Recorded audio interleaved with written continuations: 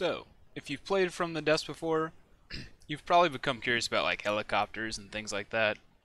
And if you've really played from the depths and you've made a helicopter, maybe you've thought about making like a tilt rotor or a VTOL or a quadcopter.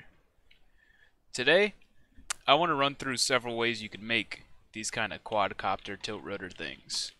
I'm mainly going to focus on LUA, but I'll show you some more rudimentary ways that we can get one flying. So yeah, let's get into it.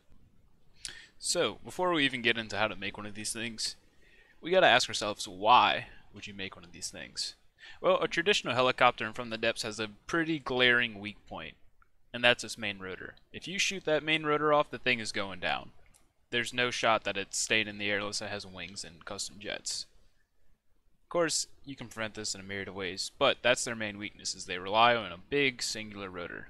And in from the depths, getting a helicopter to fly like a traditional real-life helicopter is really difficult, where it pitches the nose down in order to get the rotor pointing forwards so that the helicopter can move forwards. That's not really easy to do in from the depths.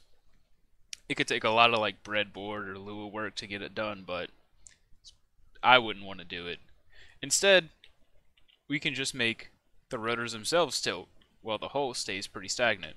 So this is nothing special. This is just a basic little tilt rotor hull, just long enough to look okay, with some space for electric engines and space to stick on some rotors. Of course, you can do this with custom jets, real jets, ion thrusters, anything. I'm using rotors just because, well, I'm calling this a tilt rotor video, so it would be pretty wrong if I didn't use propellers. But yeah. So there's kind of a myriad of ways you can do this. You can do this with spin blocks and their propulsion response, which is the main way we're going to show off. You can do this with ACBs, which is a bit more annoying to deal with. You can do it with breadboards, but I don't understand breadboards, so we're not touching those. Or you can do this with LUA, which makes your life super easy if you could take a couple seconds to learn how to code. So let's start off with a spin block example. So this here is an iteration of my quadcopter that entirely relies on the rotors to just keep the thing in the air. They don't tilt forwards, they don't tilt backwards, they don't yaw the craft, they don't do anything. They just go up. All of your forward thrust is instead provided by CGE. So this is basically just a normal from the depths helicopter with rotors on the side. So why would you make this instead of a normal helicopter? Well, the same reason we said before. This has 4 rotors instead of 1. You could probably get it more efficient. You could probably get more redundancy. This, that, and the other. You name it. It's kind of just a plane that has rotors on the side. Nothing special. So why is this better? Well, you can maybe get this to be more stable. Any number of things. But this really just serves as a good base for us to work forwards to the spin block example. So, this here's our spin block example. This one's pretty easy to make, and I'll kind of show you through of how to make this. So, in order to make one of these things, first of all, just build yourself a hull. Make it have 4 rotors, or as many as you want. You can do this with 2, 3, 4, 5, whatever. Build something like this, and then we gotta set up spin blocks. So, the most important thing here is that you get the spin block pointing the correct way when you hear forwards, and in this case main, because I'm controlling this manually. So this is the most important thing. This is something I'll talk about later. So this can be done by opening up your spin block, going to angle control, going here, and setting it to whatever gets the spin block pointed forwards. In this case, the spin block is reversed from this side because I just copy pasted these things. So this one is set to -0.5. This side is set to 0.5. So obviously a spin block can only rotate 360 degrees. So your maximum turn is 180 to one side. And in this case we're using half, so it's 90. So this points it directly forwards. Like that. So this is how you get a quadcopter that flies on its own power with no CGEs required. This is just using electric power. Advantage of this is, well, you don't need to cram CGEs in anywhere. Just really good if you're trying to save space on something like this, because these make really good gunships because they're very stable and you can make them pretty big. So no CGEs means you don't need as much power. And you're not wasting power compared to, where's this guy? Compared to this guy, who has a power demand for these, but all they do is keep it in the air. It's just wasteful. Doesn't really do anything. Its main source of power is a CGE. Anyway, another thing you want to do is, if you want this thing to go up while it's going forwards, well, we have to tilt the thing up. So here's a common mistake that you might get. Well, let's go to the side that's not reversed. So, you might have to force your spin block to listen for down instead of up, and make sure it's reversible. Because you'll see what happens if I point this up instead. Well, that's the wrong way, right? Yeah. So, this thing can't go up without being moving forwards, but we'll fix that with LUA later. So, let's get it going forwards. You see here? Points up. That's because the way spin block angles work is they're additive. So when this sets it to 90 when we're going forwards, if you add 45 to this spin block's angle, so we'll set it to up, you add 45, this thing's going down. That means in this thing's case it's rolling all over the place. So make sure that your spin blocks are additive to the angle you want to reach. In this case we have to take 45 off 90 to get to 45, so we go up. We can also go down. And if you're using propellers, be careful. These things are also finicky. You will have to play around with getting them in the right, with the right propulsion responses. Using jets or something else makes it pretty easy, but propellers can reverse, which makes this a real big hassle. So yeah, just keep in mind if you're going to do this way, that you have to keep additive angles in mind regarding your spin blocks. So, why would we want to use LUA instead of this? This is so easy. Well, as you can see here, I have to have custom jets to yaw. I can't control yaw any other way. I can't control roll using these. I can't control pitch using these. I can't do anything. They just go forwards. I don't think I can reverse. Yeah, as you can see, these things cannot reverse. It just goes forwards. You could probably set it up, but it's not something I'm willing to try and do. And this is just so finicky, but it's super easy, super simple. You can see this thing's yawing. That's just because clearance on propellers is really weird. So it's just kind of perpetually changing and pointing this thing in the wrong direction. But yeah, super simple, but if you want to do anything other than go forwards, well, you're going to need more. If your craft only goes forwards, you're making it kind of like an aircraft, then this is okay. This is fine. You just fill your thing with little jets to control your yaw, your pitch, your roll. This thing has PIDs, so that it doesn't roll or pitch anywhere. But yeah, this will get you done if that's all you want to do. Now, if you want this thing to say, point at an enemy and be able to reverse and stay a certain distance from your enemy, well, you're not going to get that with normal spin blocks. So for that, we're going to need LUA.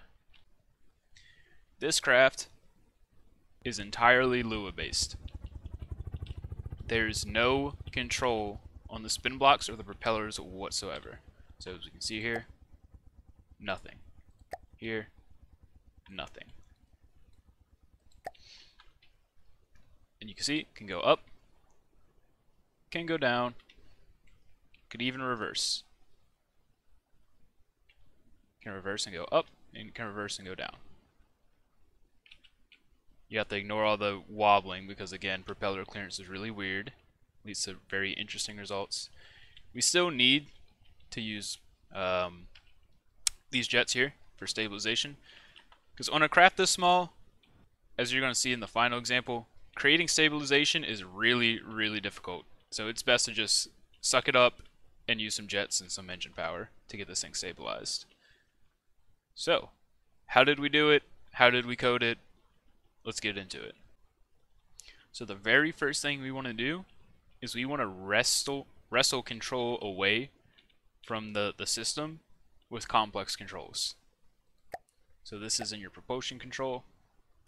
And just for simplicity's sake, K is always positive, H is always negative. You can choose whatever you want. and O is negative for the left side, L is positive for the left side, and then O is positive for the right side, and L is negative for the right side. This doesn't matter in this example, but it will matter in the example that has stabilization, because this does allow the craft to use different propulsion sets more easily. You could probably not do it this way. I did it this way. If you have issues with that, do it yourself. Just set some complex controls. Alright, so how do we get this thing to work?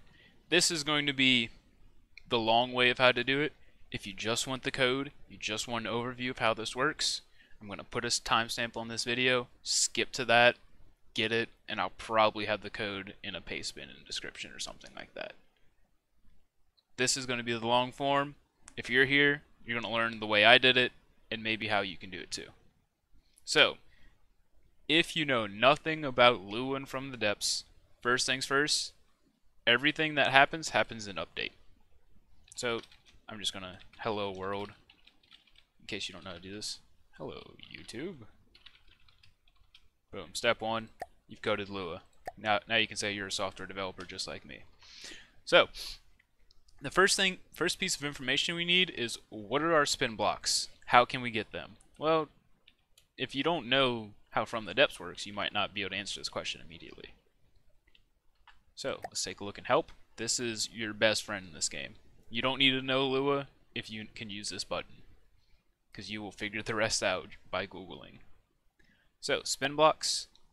We see here, we want to set the spin block rotation angle. But we have this wacky little thing here, the subconstruct identifier. So the subconstruct identifier is the number of your spin block. It's ID, it's what refers to it. So we need to get this number somehow. Well, how do we find this? Let's go to subconstructs. The easiest way to do this is to understand that subconstructs are held in an array. An array is just a list that starts at 0 and counts up of however many subconstructs you have. In this case, I have 4. So that means we have an array of length 4 with items 0, 1, 2, 3. But the subconstruct IDs cannot be 0. So we really have 1, 2, 3, 4. I don't know if these are 1, 2, 3, 4. They're in some order. It's probably based off which one you place first. So if you don't place your spin blocks first, these could be any ID. If you have turrets on your ship that you add first, then your spin block might be ID 2 instead of 1 when you place it. So that's something you need to find out. So how do we do that? Well, we can do get subconstruct identifier index. If you don't know how many subconstructs you have, then you can just do this.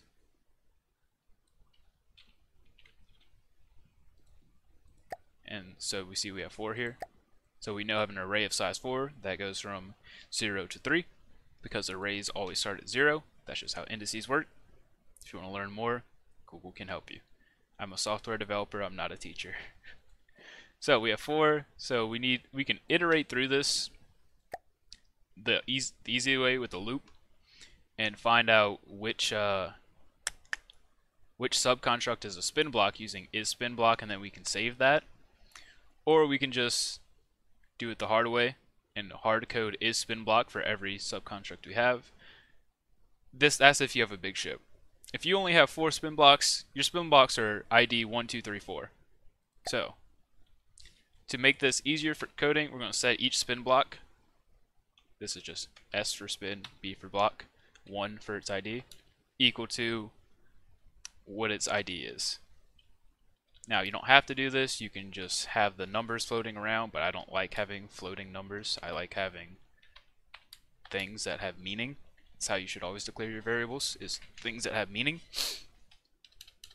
So, we want to get these spin blocks pointing forwards. Alright. So we see here, spin block rotation angle. Also, you can left click to copy paste. Just do that. So let's set all of them to 90. I'm going to Control C, Control V. After I do this part, spin block 1, set them to 90.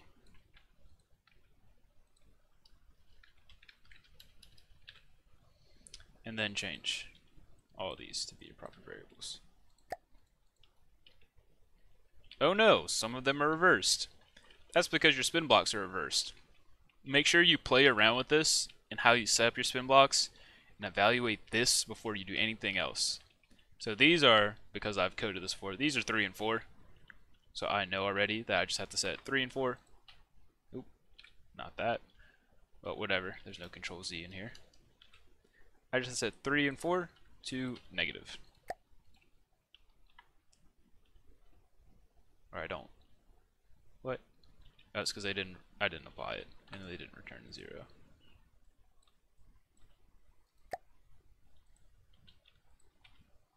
Ah, we're getting an error. I accidentally removed my end. That's impressive. I don't code in Lua in my day job, so I don't know how this works half the time.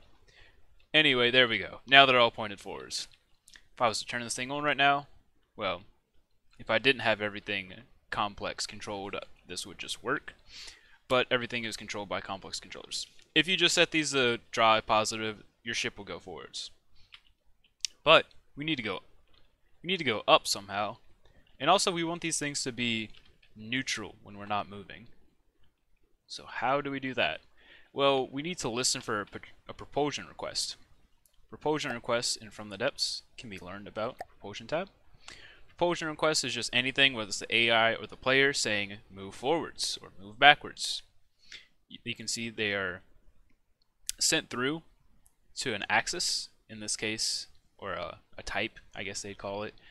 In this type, we're looking for type 0, because type 0 is main, which is what we want. We want to see, are we moving forwards or are we not moving forwards? So we're going to get propulsion request type from 0 main. So I'm going to say this. So we have this. What can we do with this? Well, we can just write an if statement that says if our main drive is moving forwards, then, oop, don't press tab, that's a bad habit. Then we want to set these to move forwards. Control X, Control V. I wish you could press tab in this editor. It would make my life so much easier.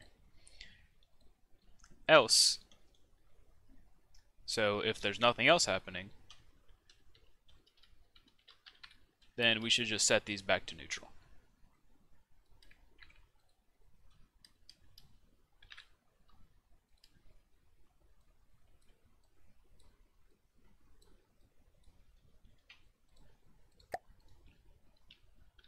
So, see here, they've gone back to neutral. Set the main drive forwards, and they go forwards. Pretty simple, right? Now, because I'm probably going to end up, well, I will end up using this more often, I'm going to make these into functions. Functions are pretty simple. Update's a function, so you can just kind of copy the way they made updates. Function. So this will be called, what did I call it? This will be called spin blocks forward. Spin blocks forward, instance I, end. So, to get this, we're just going to control X and control V. This also makes your code way more legible, because you can say, well, if this is forwards, then I just want to spin blocks forward. That's all I want to do. It makes more sense to the human brain rather than just numbers. Do the same with spin blocks neutral, call it newt, because I like making code short. Control X, Control V,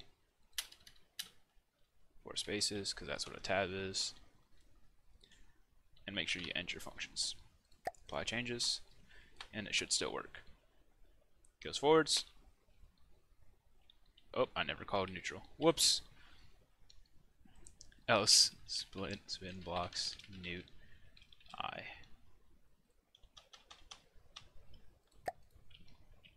So, now we have it going forwards, backwards. Naturally, if we want to go up while we're not moving, we just send a request to go up, which we're going to code later. So we don't need to move our spin blocks anywhere. But if we want to go up and forwards at the same time, these things need to be at a 45-degree angle so that we can get our thrust moving in this direction, because that'll pull us up and forwards. You know, basic math. So how do we do that? Well, if we know that we want to go forwards, and we also know that we want to go up, then we can set our spin blocks to a 45-degree angle. So how do we check for that? Well, I'm just going to use nested if statements. I don't know if Lua has any sort of switch or whatever to make this easier, but I'm not going to do that. We need to figure out which propulsion axis is up. Well, it's 7. So we want to say if I dash get propulsion request 7 is greater than 0.4. I'm using 0.4 just in case. When you're doing this on forwards, it actually gives this sort of VTOL behavior, because the props will start up and they'll be pointing upwards, and then it'll sort of tilt forwards and give you a takeoff, which I think is cool. You could set it to 0.1 to listen for instantaneous, but I'm doing it this way. Do it any way you want. So if get propulsion request is this, then so this is a nested if statement. This will only ever execute if we're in this. So this will never execute if we're going backwards or if we're not moving at all. So that means this is kind of a if and then if. So we can just do the same thing. I'm just going to copy and paste some functions because it's kind of the same stuff. Spin blocks up forward and spin blocks up forward. So in order to get your spin blocks up and forwards, you just set them to 45. Pretty simple. Makes sense. Ah, because I made it 70. Whoops. Nope. Coding's a process. Turns out I had a spelling error. Very cool. Check your code, kids, or use an IDE. Okay, I'm pretty dumb. Yep. Yep. Make sure that you have your else clauses so that you can just do it this way. Basically, I had up forwards checking, but it always set it to spin blocks forward because I didn't have an else here. So now we should work. So there we go. If we have a forward request and an up request, we're going to 45.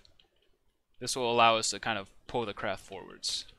Okay, so we're going to get this craft to move now. We're going to fix reverse in a second, which is the main issue with our previous craft. But first, let's get it moving. That way we can start working with the reverse. So, since this craft is wired up to be complex controls, we need to use request complex controller stimulus. All this does is trigger whatever your complex control is. So, since my craft is set forwards to K, which is 8, and reverse to 4, which is H, we'll be using 8 and 4. So, to make these more legible, we'll say forward is 8, reverse is 4.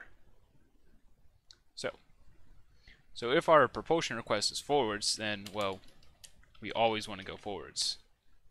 So we want to request a complex controller stimulus forward.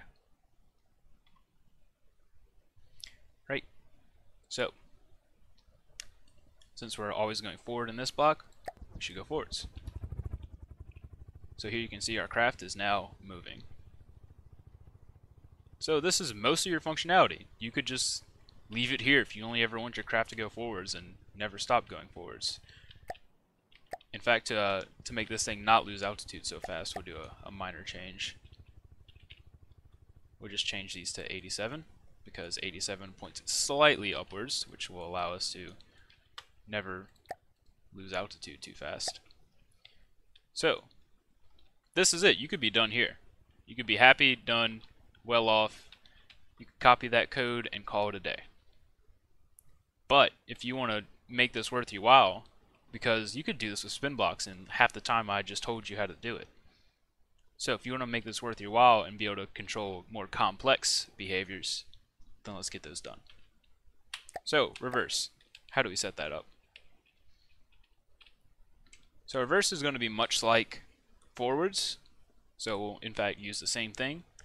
We'll use a new keyword called else if then. So what's our clause here? Well, our clause is we're propulsion requesting backwards. So 0, which is main, less than 0, 4. Of course, negative is negative. That's how the game works. And you want to be less than, because you're looking for less than a negative value, because your maximum value is -1. So if you're negative, all we have to do to reverse this is to take this same complex controller call and tell it to act on the reverse, which is 4, or H, which is what I wired it to. And we can roughly use the exact same code from here to get this thing to fly in reverse. So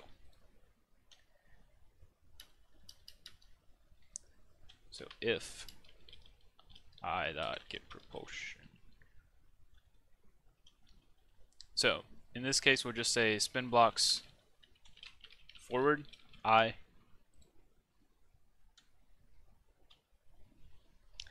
Yep, I'm just gonna check this and make sure it's all correct.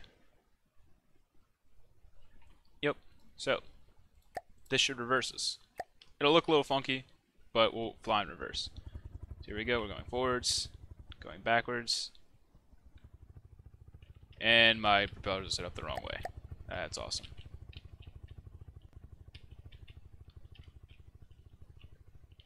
Oh no, my propellers are fine. This thing is just really stupid because again, propellers are clearance and clearance is bad. So, as you can see here, flies in reverse just fine. Well, we don't have up behavior or down behavior. As you can see, I'm pressing that. So let's add up behavior to this.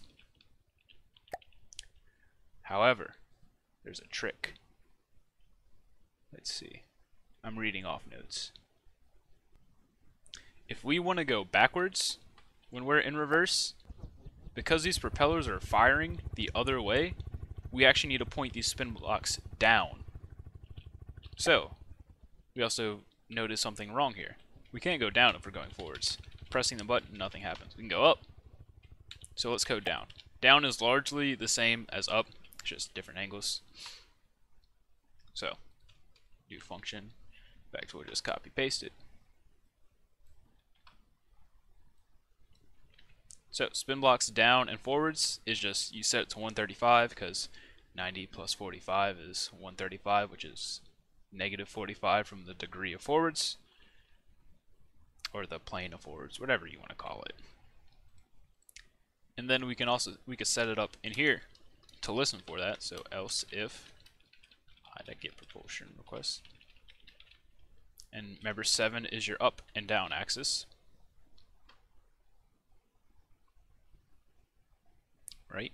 Right.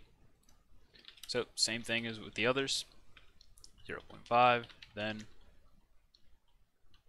spin blocks down, forward. Apply changes. Set them forwards and set them down. Whoa, propeller clearance. What a time. So, yep, we're decreasing altitude, and then to have this thing fly in reverse, you can just, well, reverse it. So let's go to our reverse clause. So we have spin blocks forwards here, so this should really be an else, but we'll get to that in a second. So we can actually just copy and paste this entirely.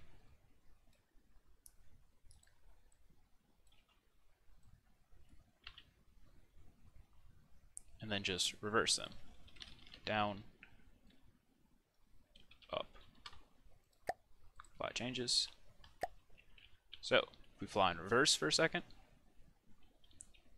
you can see they point down, but that's really up because we're flying in reverse. And if we point down, we go down, but again, they're in reverse.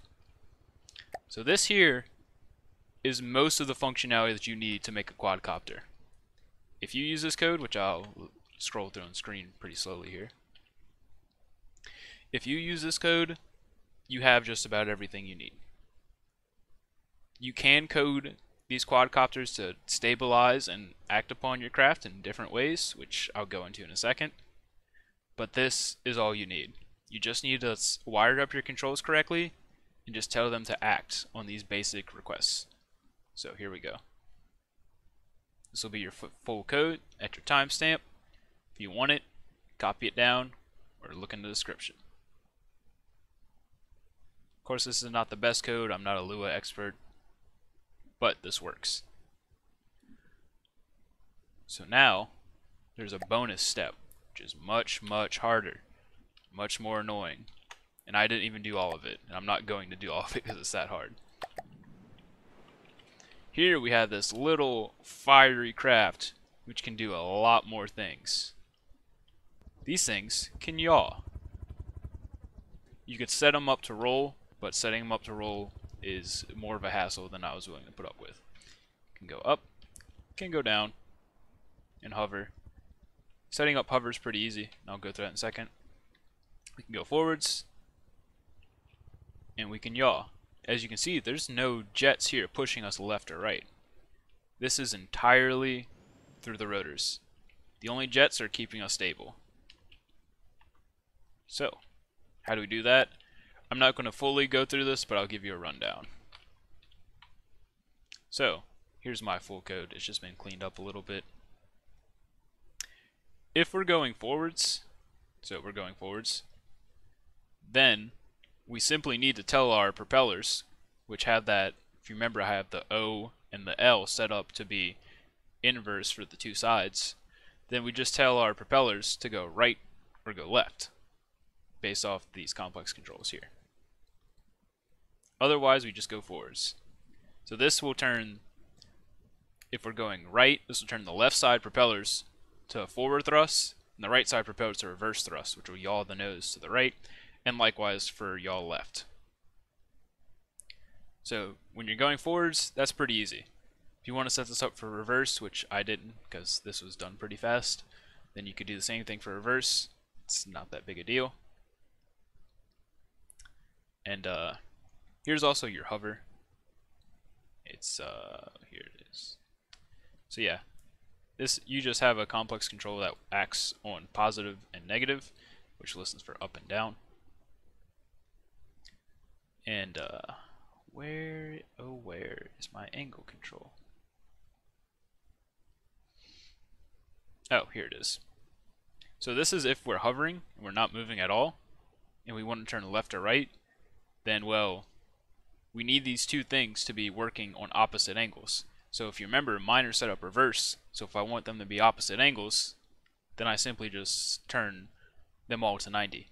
And that gets me facing two different ways. And then I set the complex controls to forward thrust, which will turn me to the left or turn me to the right respectively. Pretty simple, but this took longer than I wanted to work on. So yeah, if you want to make quadcopters using LUA, it's pretty simple. It takes some time, but it's a very fun process to learn, and you can scale this up so well. You can add more spin blocks, make a bigger craft, make it more stable, not use propellers, which will probably save you so much headache. Just use CJEs. This thing would be so much easier if it just used jets. But yeah, LUA's pretty awesome. I want to learn more of it. This is like the first craft I ever made that was controlled by LUA, and I think it was a pretty fun build. I'll probably even use this to build sort of an APS gunship that, you know, is just an upscaled version of this thing. So yeah, if you like this, you want more tutorials, more videos, whatever, like, comment, subscribe, the whole 9 yards, just let me know. I'll see y'all next time.